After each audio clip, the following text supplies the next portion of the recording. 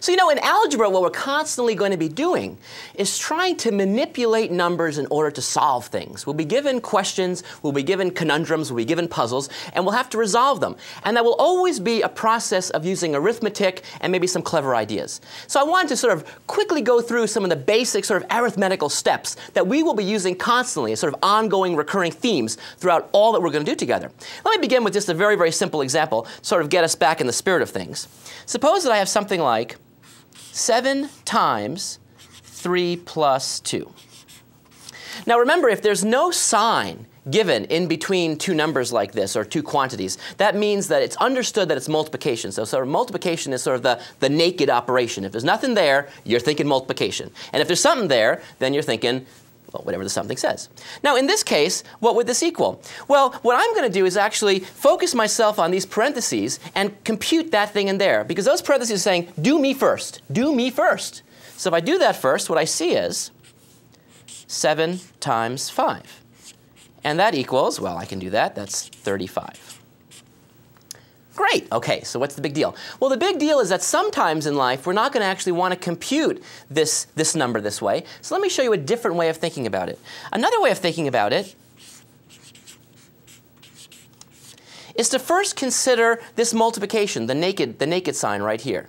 Now, if that 7 is going to multiply this entire quantity, then I have to make sure that 7 hits every single person that's over here. So what I have to actually do is make sure that I have 7 hitting that 3, and then 7 hitting that 2. And so what I'm seeing actually is the following. 7 times 3. Sometimes I use a dot for times, by the way. You see why, by the way? If I didn't, it could look like 7 naked 3, or it could look like 73. Well, so mathematicians went crazy for about 100 years before they said, why don't we just put a dot there? And they said, oh, OK, that takes care of that problem. OK. So anyway, plus, and then I have to take 7 and multiply it by the 2. You see, I've got to take 7 and multiply it by everybody.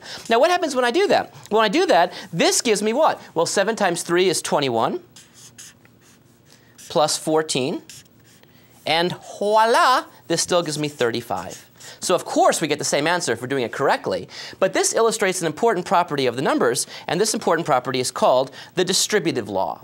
The distributive law, where if you have something multiplying a quantity, where inside that quantity you have things that are being added or things that are being subtracted, then if you want to distribute that outside thing, you want to make sure it hits every single person. And we will use this time and time and time again and time again.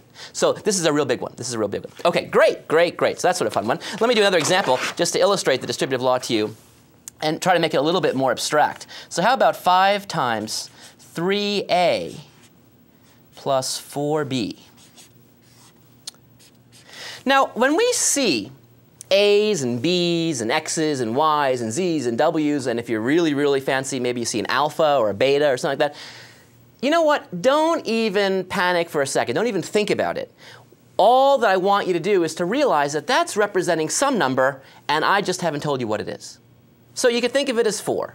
You could think about it as -3. I don't care. But just think about it as a number. And if you do that, you can't go wrong. For example, here, if you use the convention I just said, this is 3 naked a. That means 3 times a. So whatever a is, I'm multiplying it by 3. That's all this means.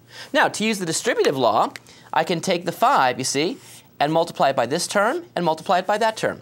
So I have to make sure it hits every term that's being added or subtracted. In this case, there's 2 terms, and they're being added together. So when I do that, what do I see? Well, I see 5 times 3a. So that's 15a plus 5 times 4b, which is 20b. So do you see how I took the 5 and multiplied it by this term and then added it to 5 multiplied by that term? Now, these can't be combined at all because, of course, we don't know that a and b are the same. They might be different. So in fact, all I can do is just write that. So there's the distributive law in action. Now, there's some other fun things I wanted to share with you. For example, there's always something great that mathematicians love to do. When you don't know what to do in life, you know what you should do? Do nothing. And in fact, we're going to be doing nothing a lot in this course. In fact, most of this course is, in fact, doing nothing. And that is really at the heart of algebra. Well, that didn't come out too well. But anyway, the point is doing nothing is a very valuable and important idea. And let me show you how you can do nothing. Suppose I have an equation. For example, x equals 3. One way I can do nothing is to add 0 to both sides. You see, if I add 0 to both sides, adding 0 does nothing. I haven't done anything. So in fact, one way of doing nothing is to take a number and just add 0. That's because 0 is the, here's the technical word, the additive identity. It's the number that when you add it to anything else, you just stay the anything else. So that's doing nothing. Now you can do this with respect to multiplication. If you do it with respect to multiplication, what do you think you do? You multiply by some number that's not going to change the value. That's the number 1. And so you have, for example, 7 times 1, and that equals 7. So doing nothing is something that's going to be very important to us, and you'll see why when we're trying to actually solve equations. We'll want to do nothing all over the place, and you'll see that in action.